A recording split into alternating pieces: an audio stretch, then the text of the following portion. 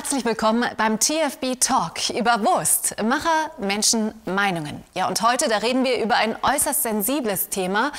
Ein Thema, das in den letzten Jahren verstärkt in den Fokus der Öffentlichkeit geraten ist. Nämlich Qualitätssicherung, Hygiene und Lebensmittelsicherheit.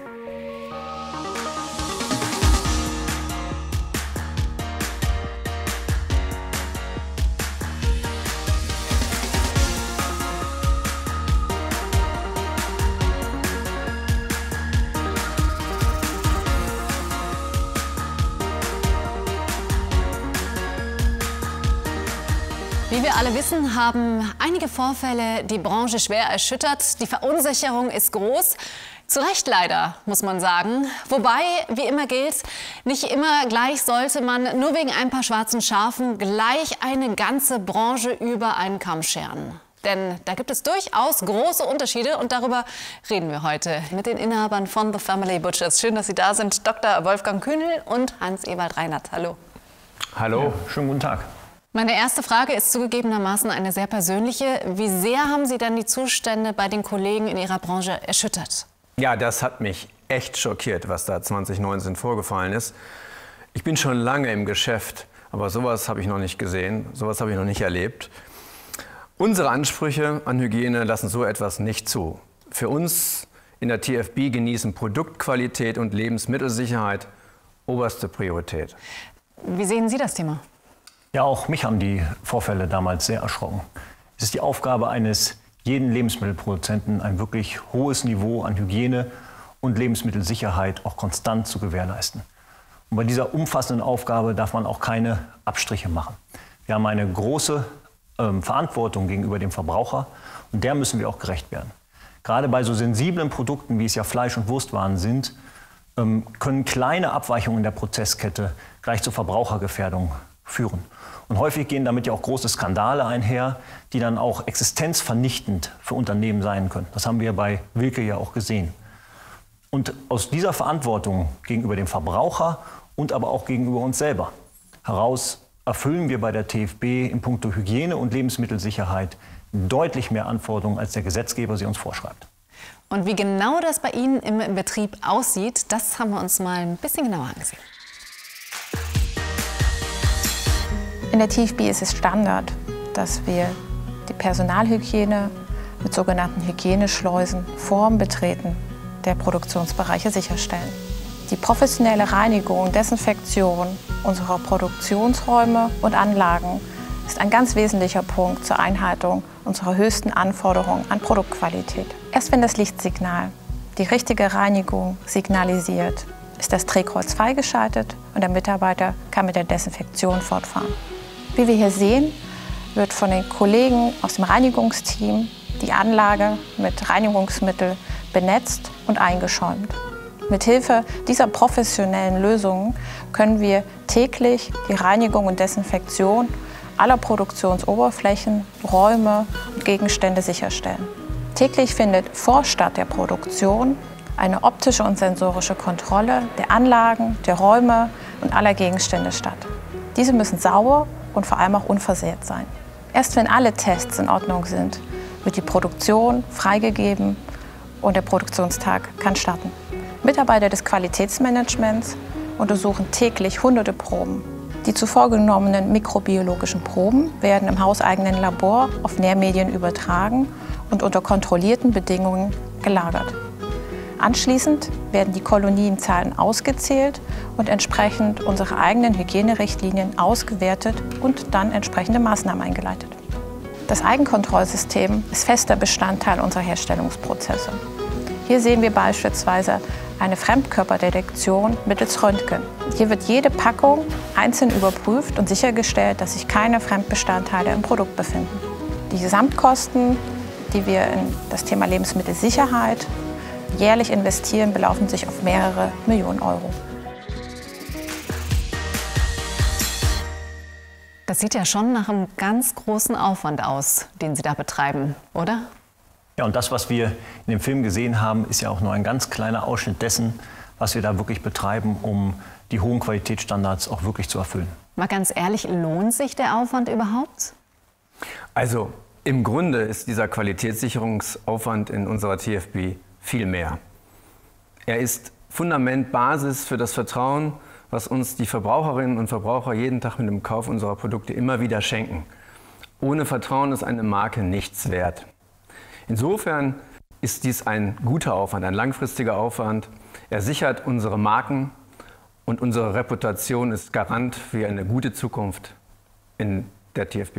Ja, dann bleiben wir direkt mal bei dem Thema. Wie konkret sieht denn die Qualitätssicherung bei The Family Butchers aus?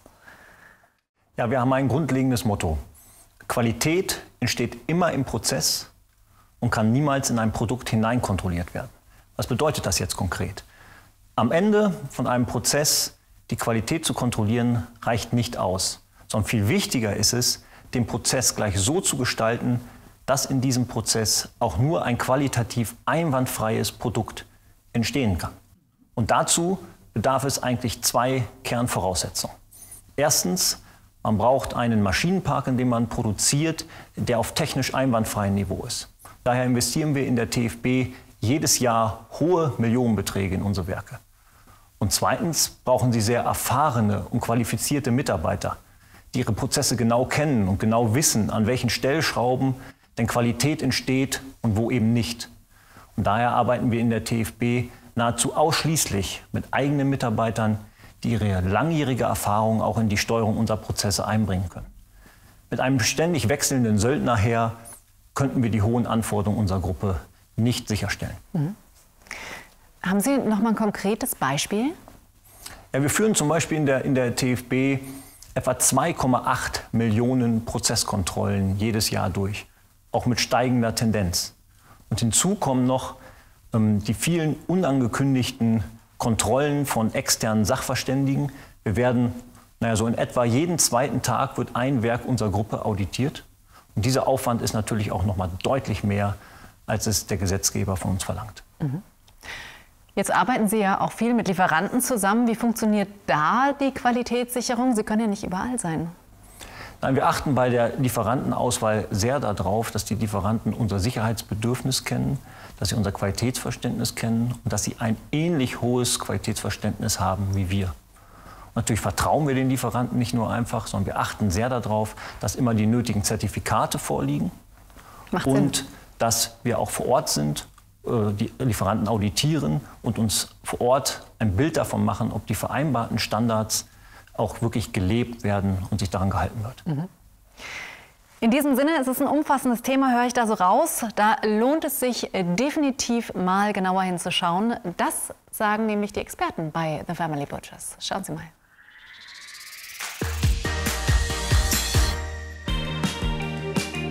Weiterbildung und Qualifikation sind ganz wichtige Ziele unseres Unternehmens. Das fängt bei uns schon am ersten Tag an.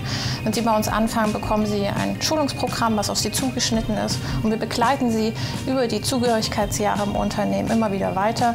Wir wollen hier Best of Practice praktizieren und Sie immer State of the Art dabei halten. Ich würde mal kurz und knapp so 3 Kernthemen kurz beschreiben, die uns aktuell sehr stark beeinflussen. Das ist zum einen das erwähnte Thema Digitalisierung und Automatisierung. Das nutzen wir vor allem, um halt unsere Prozessqualität zu erhöhen. Sagen wir mal so, wir analysieren unsere Prozesse, versuchen Optimierungspotenziale zu identifizieren und auch die Prozesse zu verbessern und zu standardisieren. Ein weiteres Thema ist die Individualisierung zu unserem Endkonsumenten hin. Also wir merken schon, dass die Variantenvielfalt sich erhöht.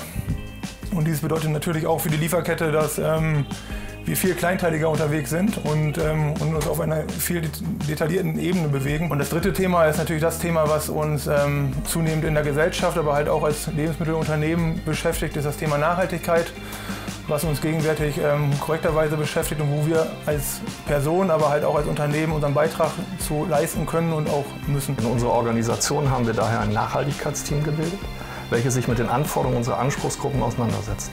Die daraus resultierenden Anforderungen an den Einkauf und Logistik setzen wir dann gemeinsam mit unseren Lieferanten um. Zum Beispiel haben wir in Absprache mit unseren Kunden die Verpackungsspezifikation umstellen können, was in 2020 zu einer Reduktion von ca. 320 Tonnen Kunststoff geführt hat. Wenn wir neue Zulieferer haben, gibt es eine Vielzahl von Faktoren, aber schon bei der ersten Analyse eines Lieferanten schauen wir darauf, ob er ein gleiches Verständnis und Streben nach Qualität hat wie wir. Ja, Sie schauen also scheinbar sehr genau auf die Anforderungen im gesamten Supply Chain. Schließlich sind Sie ja auch im Markt sehr offensiv und sehr breitflächig unterwegs. Ist das ein Pluspunkt gegenüber den Handelspartnern? Also die Anforderungen unserer Handelspartner, unserer Kunden sind extrem hoch, was Hygiene- und Qualitätsstandards angehen. Wir werden regelmäßig und auch unangekündigt kontrolliert und auditiert. Und es geht darum, dass wir immer die gleich hohe Produktqualität liefern. Und als Marktführer im Kinderwurstmarkt mit der beliebten Marke Bärchen stehen wir hier unter besonders hoher Beobachtung. Wie sieht denn die Qualitätssicherung eigentlich für den Export aus? Ja, da machen wir überhaupt keinen Unterschied. Egal, ob wir Marke, Handelsmarke produzieren oder für den deutschen Markt oder für den Export. Alle Produkte, die das Hause TFB verlassen, unterliegen denselben Anforderungen und Regeln. Und sollte trotz des großen Aufwandes, den wir ja betreiben, einmal ein Produkt dabei sein, was problematische Abweichungen aufweist, dann stehen wir auch zu unserer Verantwortung und nehmen die Produkte selbstverständlich vom Markt. Inwiefern spiegelt denn das Thema Qualität auch Ihre Familienwerte wider? Ja, diese besondere Qualitätsphilosophie habe ich schon in frühen Kindheitstagen gespürt. Damals hatte mich mein Vater immer, so in den 70ern, mit in die Fabrik genommen und überall waren Plakate ausgehängt mit dem Satz: Die Qualität sichert unsere Zukunft, auch deine. Und damit ist das Thema Qualität für mich auch sozusagen zur Haltungsfrage geworden und heute auch der Baustein und oberstes Gebot in der TFB. Ja. Jetzt haben wir viel geredet über Lebensmittelsicherheit, über Hygiene, über Qualität. Lassen Sie uns mal sprechen über soziale Standards, über Arbeitsschutz und Arbeitnehmerrechte. Ja, da muss ich ein wenig ausholen, denn das ist ja letztlich auch eine Frage der Haltung. Und ich habe damals in der Fleischerlehre, die ich in den 80ern gemacht habe, in einem mittelgroßen Betrieb in Hagen, Westfalen, habe ich nicht nur das Handwerk gelernt in meiner Lehre, sondern auch die Menschen natürlich kennengelernt, die mit mir an den Arbeitstischen gearbeitet haben. Und wir haben uns unterhalten über die Sorgen, über Probleme, natürlich auch über Freuden, über Fußball, über alles Mögliche. Und da habe ich kennengelernt, was sind eigentlich so die Themen. Und bin so ein bisschen aus meiner Blase als, ich sage jetzt mal, Unternehmer, der reingeboren ist, in dieses Unternehmen auch so ein bisschen verlassen und habe gespürt, was eigentlich die wirklichen Themen sind. Und das Thema sozialer Ausgleich ist mir da richtig nahe gekommen in dem Sinne. Und das hat mich weiterhin geprägt im ganzen Unternehmerleben, sodass das für mich immer gar keine Frage war, dass eine gute Qualität immer auch was mit zufriedenen Mitarbeitern zu tun hat. Wie genau sehen denn Ihre Zukunftspläne aus, um auch in Sachen Qualität immer State of the Art zu bleiben? Ja, wir haben einen ganz klaren Anspruch. Wir wollen das beste Qualitätsmanagement in der Branche haben. Wir wollen Qualitätsbenchmark der Branche sein. Und da sind wir auch auf einem ganz guten Weg. All unsere Werke sind auf dem höchstmöglichen Niveau zertifiziert. Und ich denke, das ist eine sehr, sehr gute Basis, auf der wir aufbauen können, mit der wir sicherstellen können, dass wir auch in Zukunft die hohen Anforderungen des Handels und der Endverbraucher auch erfüllen können. Ja, und wie sehen die Ziele beim neuen Unternehmen bei The Family Butchers aus? Ja, The Family Butchers beschäftigt sich, produziert Genussprodukte aus pflanzlichen Proteinen. Und auch hier gilt natürlich wie in der TFB Classic höchste Ansprüche an die Qualität. Ganz nach dem Motto Best Proteins for You, da gibt es nicht zwei Welten.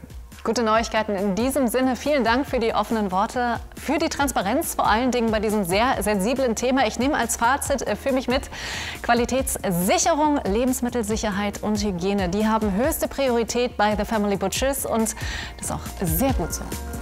Dankeschön.